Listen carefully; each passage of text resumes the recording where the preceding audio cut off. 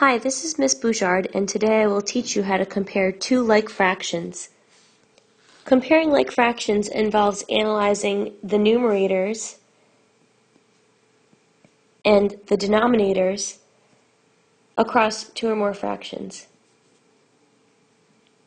Once I analyze the two different fractions, I can rank them by size. When ranking fractions by size, I can use a variety of symbols to help me do this.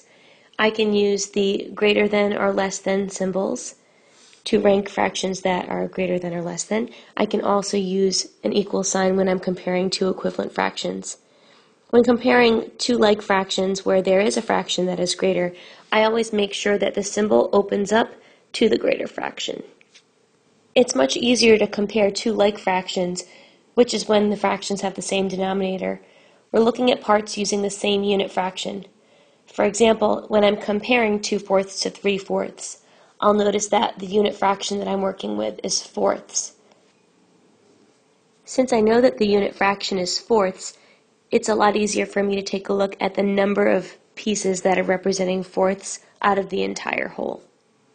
One thing that's really important to keep in mind when comparing like fractions is that you need to be working with the same overall whole. If I went to a pizza store and ordered a large pizza and a small pizza, and I were to slice those pizzas into fourths, you'd notice that the size of the fourths of my large pizza are significantly larger than the size of the fourths of my small pizza. They are never going to be part of the same overall whole, so therefore I can't actually compare them. One strategy I can use to compare two like fractions is by creating a visual representation or sketch.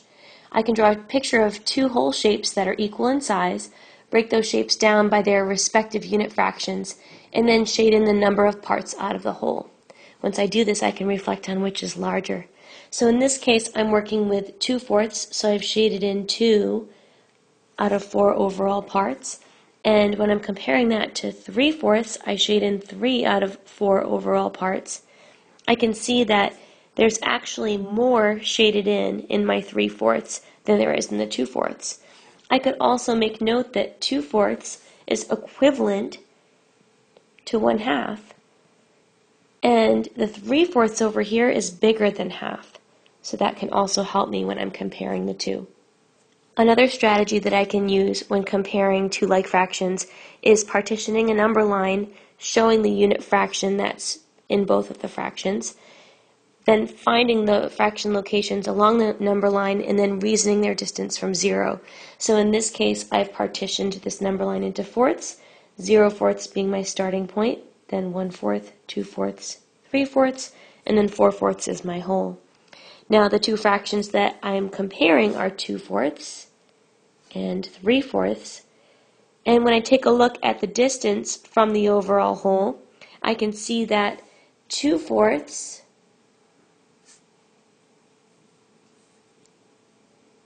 is actually much closer to the 0 than my 3/4.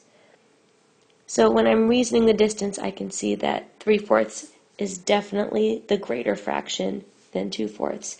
And when I'm comparing that, I can make my greater than, less than symbol open up to the 3/4. Here are several ways that you can compare like fractions.